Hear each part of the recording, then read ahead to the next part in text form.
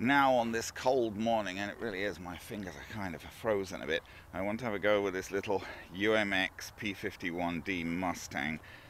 This one gets a little confusing because it seems to me they've brought out 2 or 3 UMX Mustangs over the time. Yeah, I think at least 2, possibly 3. And this is about the oldest of them. This is just a brushed 1-cell version. I think they might have brought out a brushless version, and they had a 2-cell version, I think. This is the oldest anyway. This is the Parkzone Mustang. Last time I had this out and made a video of it, I was expressing doubts about it because it hardly flew, but I think that was because the battery was dubious. I've got the transmitter turned on to the right model. I have flown it since, and it seemed to fly quite well with a good battery, so I'm hoping that it'll fly okay now. I'm not sure. Yeah, we're live. Right, left, up, down. Yeah. I'm not sure I'd want to fly this indoors. That's what I was wondering, is whether I want to fly it indoors. The problem is, well, speed and turning. So, I mean, yes, it could fly indoors, but the problem is you've got very little space. The community centre we fly in is only about as wide as this runway and nowhere near as long as this runway. So you've got to keep turning all the time, which is a lot more comfortable to do in a plane that flies a bit slower and that turns easily. If you're flying a plane that flies fairly fast and is you're kind of having to push it and lean it over an awful lot to turn it, it's a bit stressful. Anyway, let's give him a go. We'll take throttle off and give him a go.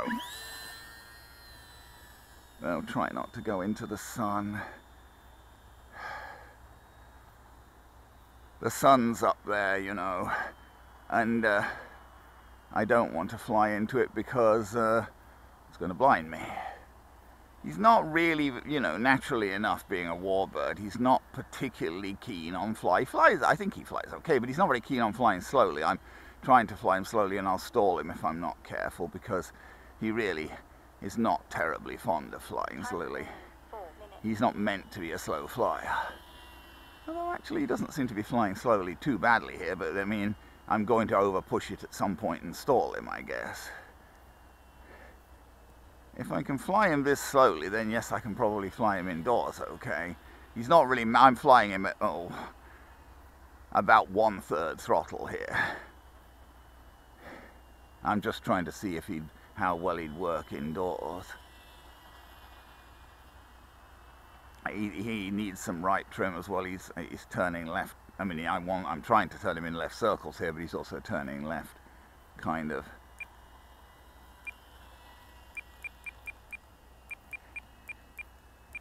He's sort of turning left without me asking him to turn left, so I'm trying to give him a bit of right trim there. Yeah, quite a lot of right trim. It's almost flying straight now, I think. Hands off.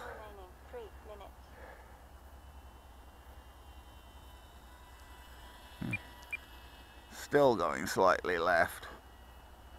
Yeah, now I think he's almost going straight. That's quite a lot of right trim I put into him, but he's going more or less straight now. If I put him straight, he's staying straight. Whereas before, every time I put the stick in the center, he was turning left. This is it's a 4-channel plane, so I mean it can do. Well, it won't hang on its prop. You can't really expect it to, and I wasn't really trying to there, to be honest. But and it's only a brushed motor.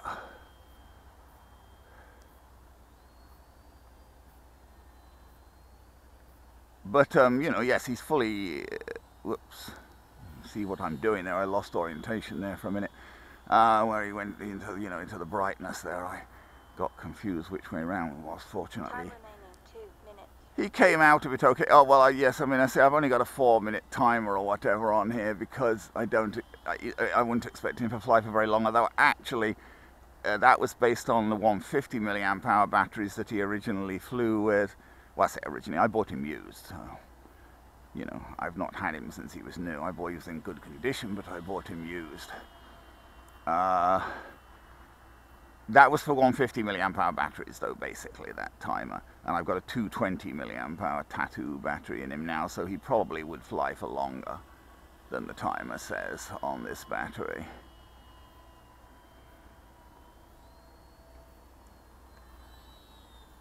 Well, he doesn't roll worth a damn, I have to say. Maybe he needs more aileron, rates, because I was basically trying to do an Immelman there, but he won't do the roll. He doesn't roll well enough to do an Immelman really at the moment. That's not relevant for indoors, because I wouldn't try and do that indoors anyway.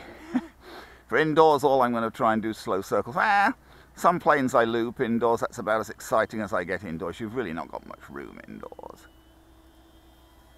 If a plane's behaving very well, I'll take it into the center of the arena and loop it, but that's about as exciting as I get indoors. But he certainly doesn't seem to have much of a roll rate, but he loops fine.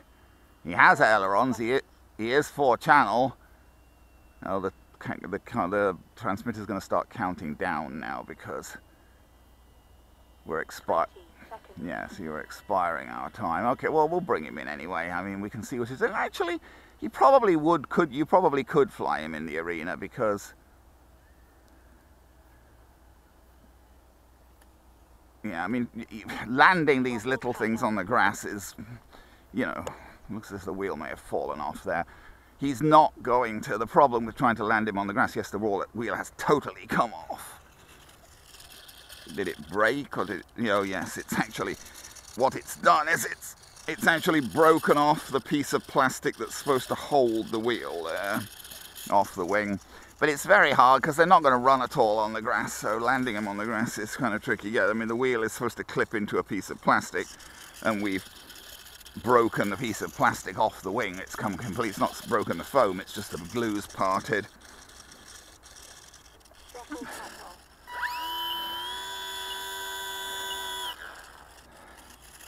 Just spin him up a little bit more there.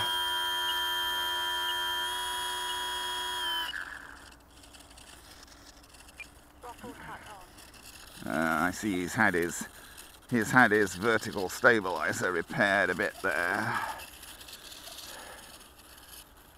Yeah, you see, that's the aileron movement. He's not got a lot of aileron movement. He's going to need more aileron movement than that, I think, if he's going to roll decently. Well, that's in mid-rates, but there was plenty of movement in the other controls in mid-rates, but not in the aileron. That's the AS3X chattering. He doesn't have safe, but he does have AS3X. Anyway, he looks a bit sad now with that wing off, but really it's not a major deal. We just need to glue it back on. The old Parkzone P-51 brushed ultra micro Mustang P-51D.